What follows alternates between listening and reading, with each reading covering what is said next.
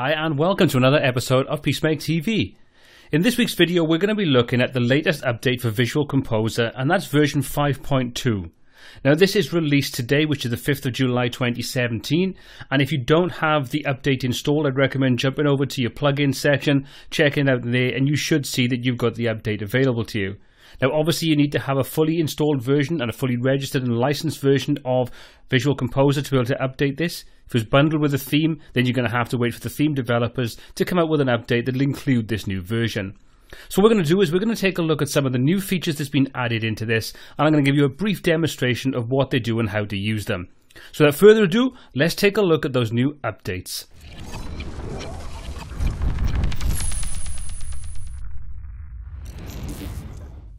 Okay, I'm in the admin section now of WordPress, and as you can see I've got a new page created and we've got Visual Composer ready to start working with.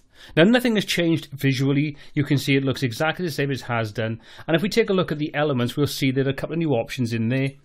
If we take a look, you can see we now have the option for sections, which we'll take a look at in a moment, and we also have a ZigZag Separator. So this just brings in another option to have a different form of separator from the normal separator with text or the separator without text, to just sort of section up parts of the content on your page. So it's a quite nice little addition. The sections is something a little bit more sort of powerful than the ZigZag Separator, and like I say, we'll take a look at that in a moment. But first of all, let's check out what the ZigZag Separator gives us. So we click. You can see it brings up a dialog box where we've got two tabs, General, and we've got the design options where we can control things like the margins, the padding and spacing and so on. What we're concentrating on though is this section, the General section. As you can see, we can choose a color. So let's go through and choose something like, well, let's just choose green for this example. The alignment, you can see we have three options available. We've got center, left and right. We then have the element width, which you can see we can choose from a range of predefined options from 10% right the way to 100%. And you can see we've got the border width. Again, we can choose from a range of different options in there. And finally, we've got CSS animation. Now, as with most of these things, you can also go in and give this an element ID, like we can with pretty much everything inside Visual Composer, which then allows you to go through and actually tag that and use that through CSS and other various different things. Again, we've also got the extra class name, so if you want to target this specifically through our style sheets, we can do that very easily. So let's just change some of these parameters. Let's just say we want to have this to be 60%, for example, and we'll set this to be large, and we'll animate it in. We'll have a bounce in, down, and you can see it gives us a little demonstration of what that animation is going to look like. I'm not going to worry about the design options. We'll leave those as they are, or the element ID and class name, because we're not going to go in and target this. So what I'm going to do is click on Save Changes, update my page, and then I'll just jump over to my demonstration page and we can take a look. If I refresh that, you can see now we have our animated zigzag line, the 60% in the center, all very simple and straightforward. Obviously, if we want to jump back in there, make some changes to that, we can simply come in and do exactly what we want. So we can set that to 100%, for example, change the color to, let's go for peacock, and we'll choose the border to be small, and we'll get rid of the animation, so we'll set that to none. So you can see now we can go through, hit save changes on there, update that, come back over to our test page, refresh, and you can see there's the changes in there. If we want this to go full width, we can do that quite easily. We can just jump back into the editor, go to the row itself this time, where we can control exactly how much space this particular element is going to take up on our page. Click on the little edit icon, and you can see we've got the options in there now for stretching the row. So we can say we want to set this now, and we'll say to stretch it to row and content, and we'll say no paddings on there. Obviously, there's all the other normal options we have available inside the row settings, which I'm not going to delve into. And we'll just hit Save Changes and update that. And if we jump back over again to our test page and refresh it, you can see now that goes right the way across the entire width of the screen. So pretty simple and straightforward there. So let's just get rid of that. And let's just go back in now and click Add Another Element.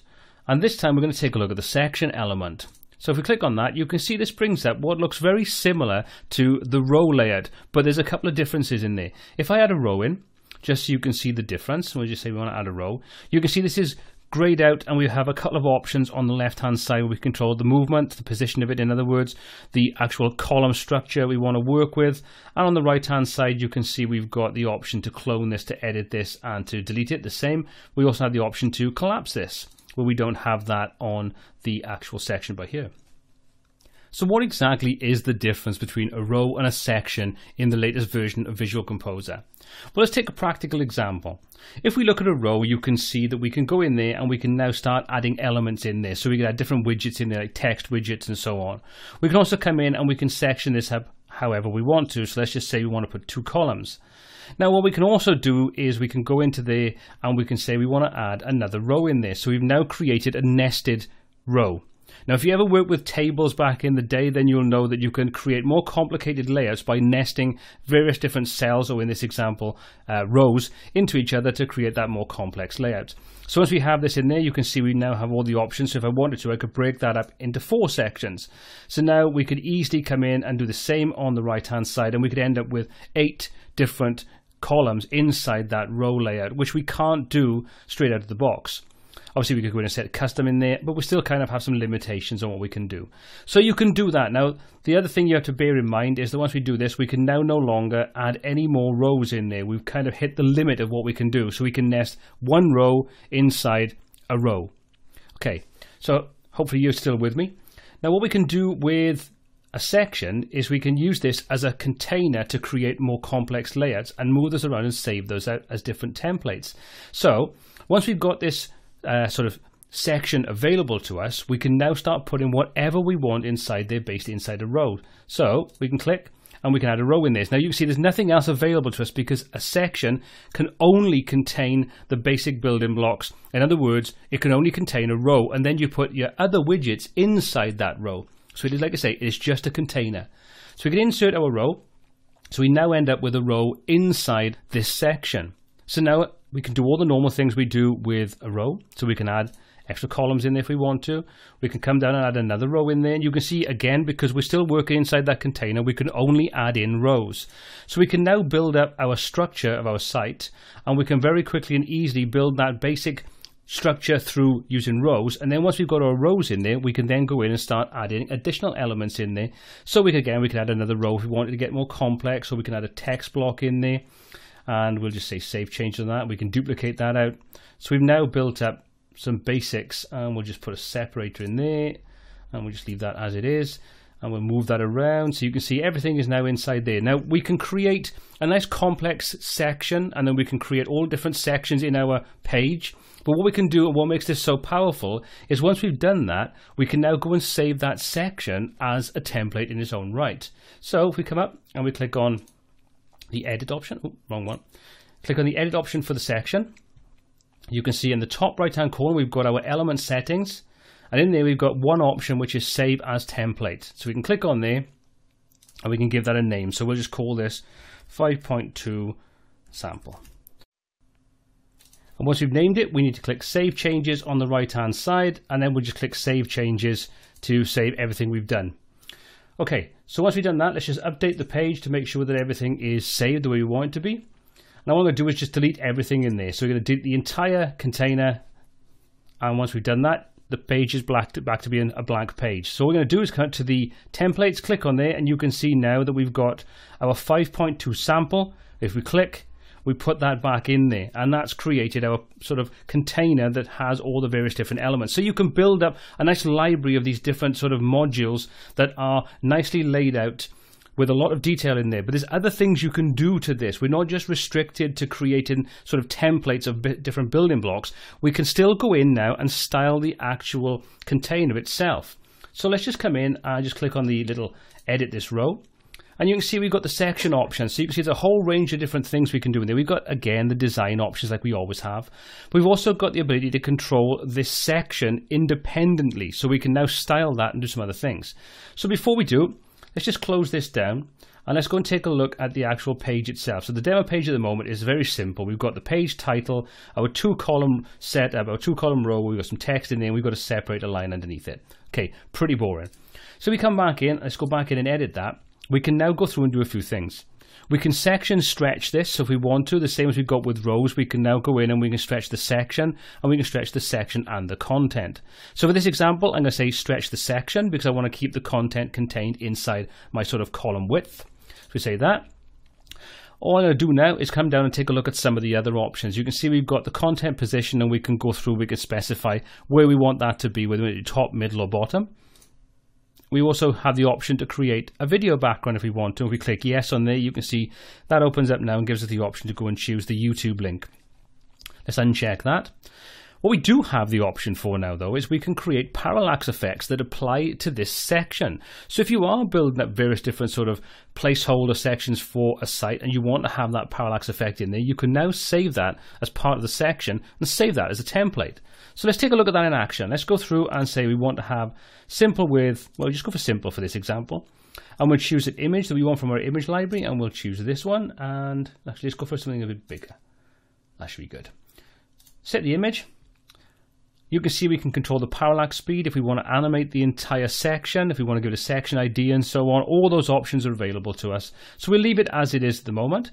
What we will do is come back to the design options and let's give it a bit of space in around this. Let's just say for this I want to put a padding of 150 pixels top and bottom, just to make sure we can see plenty of the image and the text containers we have and the row and so on. Have a lot of breathing space in there. So let's hit Save Changes and let's just update that. Now remember, because we're doing this after we've applied the template, this is going to be only available on the page that we're currently working with. So in other words, you're only going to see that parallax effect on this page. You'd have to recreate this each time you insert this template. Obviously, if you didn't want to do that, you wanted to set these things up and then just maybe change the image, then you could do that before you save this out as a template. And then when you call it back up, all of those things that you set up, all those parameters, are all going to be in place for you when you use this template section in any page. So let's just jump back over now and take a look. Let's refresh the page. And there's our image. And you can see if we scroll up and down, we now have a slight parallax effect. Now you can't see it particularly brilliant on here because there's not a huge amount of information. So let me just jump back. I'll make a couple of alterations, pause the video, come back and show you a better example of exactly how this works. Okay, so jump back in now, made some changes to our basic layout. And as you can see, this is now a better example of how that parallax effect is working inside this section. So you can see I can scroll up and down and the parallax effect takes effect in the background. So these new sections, while you kind of look at them first of all and think, well, I don't really see what's so good about them. Once you start to realize that you can use those now, you can create more complex building blocks for your web page and your website so much quicker and easier. And then you can reuse those again and again and again throughout the entire site structure. Makes them really powerful. So something that's really simple sounding really has a lot of functionality and really useful when you create pages and sites that follow a sort of a particular theme and style and layout. Anyway, that's pretty much what I wanted to cover in this video, the two key things that I see have been added into version 5.2. I hope you found this useful. I hope it is showing you what you can do with these new features and how easy and powerful they are to really enhance the way you're working with Visual Composer. As always, if you enjoyed the video, please give it a thumbs up and hit that subscribe button to be kept up to date with all the new content we add every single week. And if you have any comments, questions or feedback on this video or anything else covered on the channel, please pop those in the comments section below. Until next time, take care.